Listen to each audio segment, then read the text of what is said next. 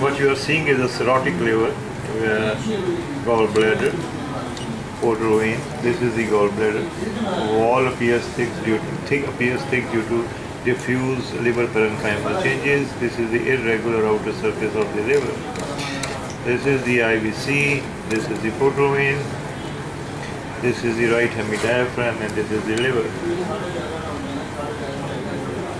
Now,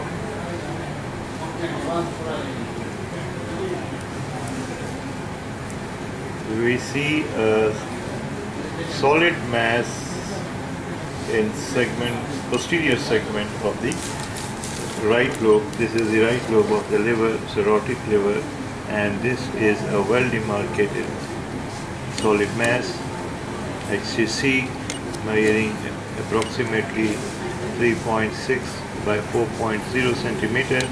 No posterior wall acoustic enhancement is seen. Posterior wall is seen clearly.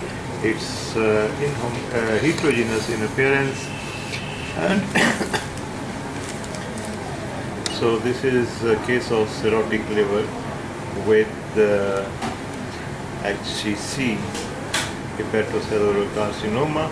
Or if you don't want to, if you're not sure, don't want to write that, then you can also write it as a solid mass seen in the posterior segment of the right lobe of the liver.